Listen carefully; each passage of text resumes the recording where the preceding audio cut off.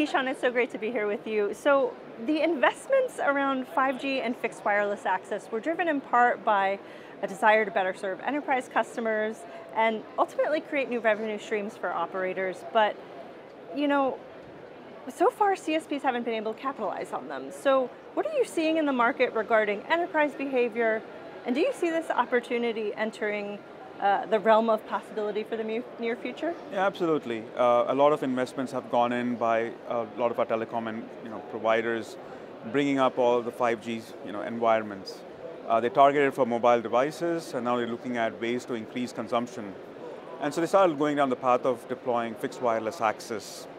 It works great, and I would in fact say, if you really look at the total market, there are about 100 million endpoints that are out there. It'll exceed and grow to up to 300 million in the next couple of years. But a lot of these are still consumer market. When you start looking at enterprise market, there are additional requirements that enterprises want. They want a capability that mimics their wired line experience in terms of latency and availability and band and so forth.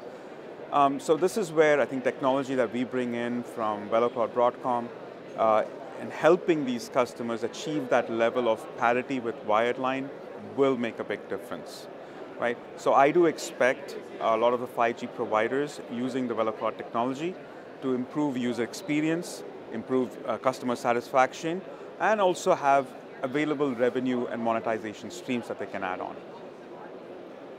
Okay, so let's talk about VeloCloud for a quick second. Why does it matter if there is a single vendor solution?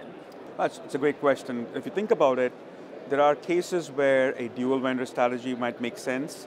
Let's say a stack for networking, a stack for security.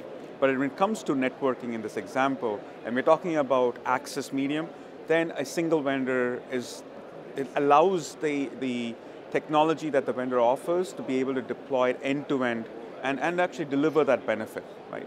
So you're looking at an environment where, whether it is the CPE, whether it's the 5G access and everything in between, connecting that user to the application that this vendor can basically provide seamlessly.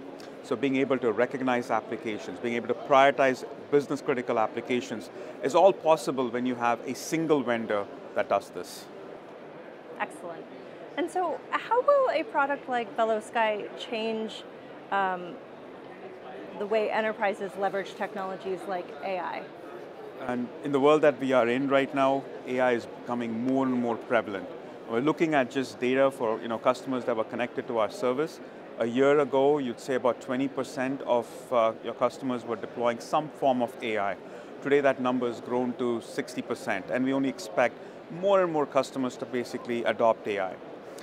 Further, the way the environment itself is set up, you have a lot of agents that are going to be communicating to each other, so you're going to have a full agentic AI framework. And so the network becomes even more critical in order to serve these agentic AI requests. So with VeloSky, again, we want to make sure that we are able to provide that level of access. We're able to have recognition of agentic traffic, prioritization of agentic traffic, and be able to use that technology to deliver a better service. Excellent. Thank you so much. Thank you so much for having me.